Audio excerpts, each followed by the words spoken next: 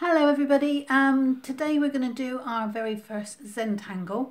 It's not a complicated thing, it's just making marks on a piece of paper with a pencil.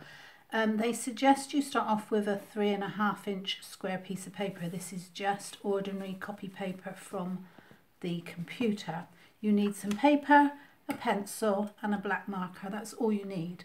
I've looked at the meaning of Zen. Zen, the simple meaning is to see, to observe or to look at something, and tangle is really just intertwined threads or strands and to doodle. So we're going to do some doodling in effect. So the first one is you make 4 dots, one in each corner of your piece of paper.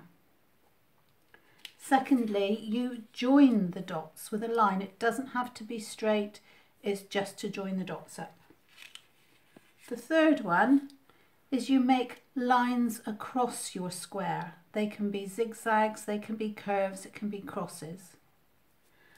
And the fourth bit is each section is to be doodled in with a separate pattern.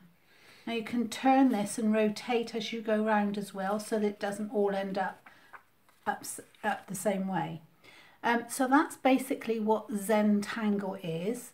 We're going to make it much more complicated as the weeks go on. Keep it as simple or as complicated as you want. So it's the 4 steps, if you remember. 4 dots, join the dots, divide it into sections any way you like, and each section has a different pattern. Good luck with that, and let's see what you come up with at the end of the week.